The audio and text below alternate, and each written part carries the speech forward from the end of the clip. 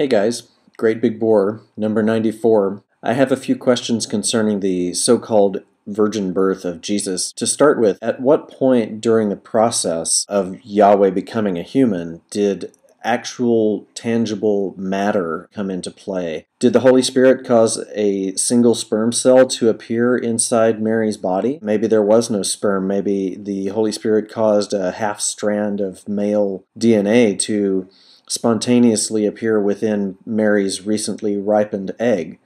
It seems to me that one of these three options has to be the case. Otherwise, I don't see how one could say that Yahweh is the father of Jesus if there was actually no DNA from Yahweh going into Mary. Also, if Jesus' body was built using only the 23 chromosomes from Mary's egg, it could hardly be considered fully human. By what mechanism is Jesus the actual son of Yahweh?